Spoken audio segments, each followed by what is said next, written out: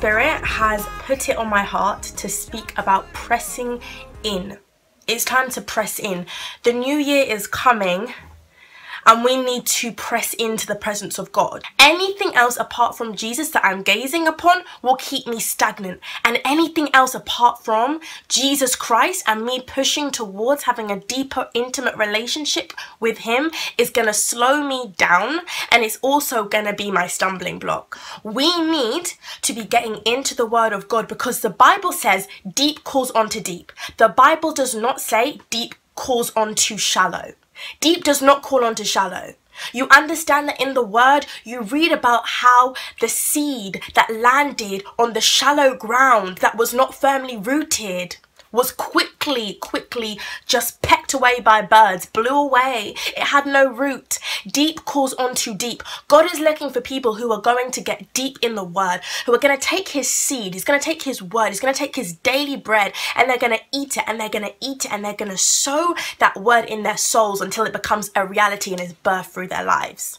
Deep calls onto deep. The deeper you go, the more you're going to hear His call. The more you're going to hear His voice. The more you are going to hear Jesus Christ speaking to you through His Holy Spirit. You see these people, their relationship with God is shallow, and therefore they continually backslide. They continually do not listen to the counsel that you give them because it's shallow. But deep is calling on to deep. God is calling on to the deep. God is calling on to the deep ones. The ones who are going to be firmly rooted and grounded. The ones who are going to be saturated in His Word. God's calling you. God's calling on to those ones. So you want to hear the voice of God? I'm telling you, go deep. Go deeper. People say, I can't hear the voice of God. Go deeper. Worship more. Spend more time with Him. Meditate on His Word, because deep calls on to deep. Now, we are called to be worshippers every day, every second of our lives, because we are temples of the Holy Ghost. We're called to be living sacrifices. Our lives are meant to be a worship offering unto the Lord. However, what I'm specifically talking about now is also worship in the secret place. Worship in your alone time, in your prayer closet. Worship is amazing. Worship, when you worship the living Lord and you press into His presence, you push into His heart.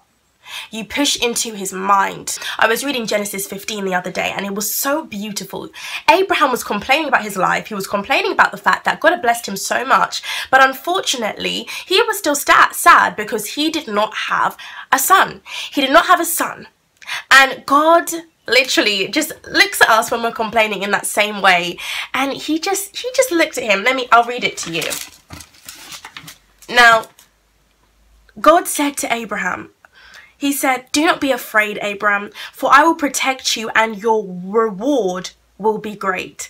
And Abraham was just complaining. He just didn't really believe it. And this is how a lot of us feel. We read the Word of God and we're just like, God, you say this about me, you say this about me, but really and truly, it doesn't really match up to my life. My life doesn't look like this. And to be honest, there's stuff in my heart which I really desire, and I really feel like I'm praying towards it and you cannot hear me. Now, this is what it is. When our mind is unrenewed, we're inside of our thoughts, crippled by them, and most of the time choked up by them. We overthink, and when we're not in intimacy with God and in His mind, we begin to think that God doesn't care about us. The flesh, this flesh that we have, it is at real true enmity against the Jesus Christ that we are serving. It loves to think the worst. It loves to think that God hates us. It loves to think that if I don't feel a tingle and if I don't feel a little bit of jiggle from the Holy Spirit and tears, then He doesn't love me. Just how wicked is this flesh of ours? And this is why we need to renew it, and we need to step into the mind of Christ, and the way that you do that is through worship. Now, I'm telling you, God is so intelligent. He told Abraham to come outside so that He could show him the stars in the sky. He could show him how many children, how much seed He is going to produce from this one man. See, God physically told Abraham to step outside. But spiritually, if you really look at this verse, what God was really asking Abraham to do was to step out of his mind, to step out of his thinking and his processes, to step into the mind of Christ. You see a physical demonstration of the mind being renewed through this verse, because God was taking Abraham out of his mind that does not comprehend the ways of God, that is unrenewed and is so at war with God, and was taking him into a place where human reasoning just could not occur. He was taking him into his mind, and he showed him the stars, and he said, look to these stars, and he said, look, these are the innumerable amount of sons that I'm going to show you, that I'm going to produce through you. And so Abraham looked and he saw, and this is such a beautiful reflection of Psalm 139, in which the Bible says that he knew my substance yet being unformed. So God took Abraham into his perspective. That's what God was doing. As he looked to the stars, he saw the sons and the daughters that he would have, yet still being unformed. He showed Abraham the children that he would be having. And Abraham had faith to believe. And I love it, because God sees the end from the beginning. Even when there's nothing going on, God doesn't look by sight, you know. He doesn't see it like that. God sees the end from the beginning. God's like, bruh, all of your sons and daughters are here. I can see them already. I've already established them in my mind, yet being unformed in the natural, they are already here in substance. I can see it, and you now have to step into my perspective so that you can see the glory that I have in plan for you. It was only when he stepped outside that he could now see the glorious promise that God had for him.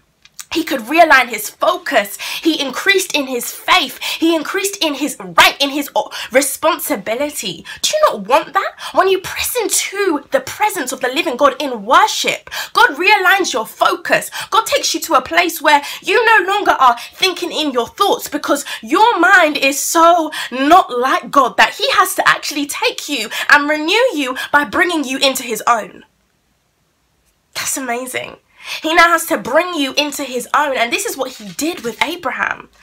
And Abraham was counted righteous because he now had faith in God. And there's so much that we reap when we go into that place of worship.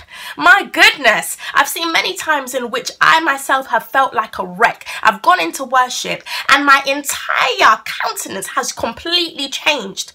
There have been times when I've been completely hopeless and thought that I cannot achieve the visions and plans and purposes that I want to achieve. But I went into the presence. I pressed into the presence. And when I pressed into the presence, I came out feeling like a victor. I came out believing and hearing the voice of God who told me that I have not forsaken you. We're gonna have to press into the presence. You see, God told Abraham this great and mighty vision for his life. You know, he said he would do great things for him. You know, Abraham, when he had to renew his mind by stepping into God's. But God then said to him, because Abraham was like, okay, so how else is going to be done? Next step. God said to him, you know, to get sacrifices. That's what Abraham had to do. He had to go and get sacrifices. What is your sacrifice?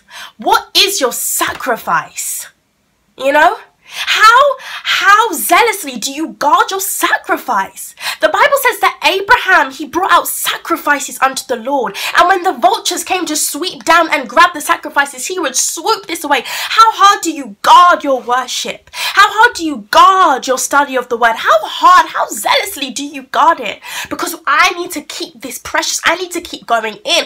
Ain't nothing gonna stop me from worshiping my God. Ain't nothing gonna stop me from pressing into his presence. Ain't nothing gonna stop me from going into the presence of the living God and reaping from it and seeing my Father face to face and beholding him.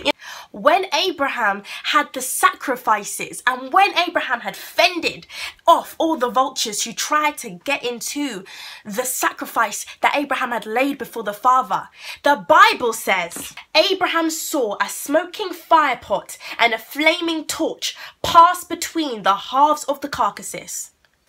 So who was that? God. He sent his fire. He sent his fire onto his people. Abraham didn't have to stand there and start lighting some matchsticks. No, God's fire came down on that sacrifice. And when God sees that sacrifice, and when God sees you pressing into the presence of the living God, you understand that he brings the fire.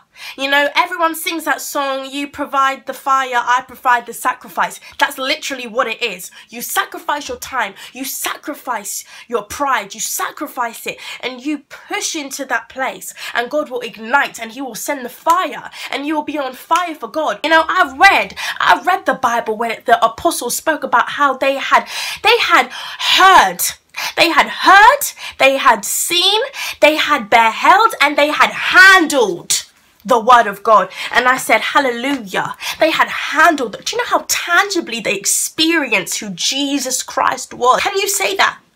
Can you say that? And you cannot say that unless you guard your worship, you guard your time that you spend with God zealously, you guard that sacrifice, because God sees it, and you guard it, and you say, no, I'm not going to do this until I have pressed into the presence of God. I have seen his face this morning. I have seen him in my secret place when I worship, when I spend time with him, when I encounter him in that place. I have seen my Father this morning, and now we are walking out his glory as he possesses me and walks through me all through today. Can you say that? We need to press in. So my encouragement for all of you is to press into God's presence like never before. I see so many people saying that this year their relationship with Jesus Christ is going to be lit. You want it to be lit? You go into your secret place and you worship God, and he will make it lit. He will light it. He will actually light it. Genuinely. What you're saying is biblical. So yeah, I just pray that you have an amazing new year. I pray that every single goal, every single desire that you want is fulfilled in Jesus' name. I pray that you do not become discouraged, but you pray, you fast, you sacrifice, and you spend your time with God and see how he transforms your life, because he's transformed mine so much. Bye.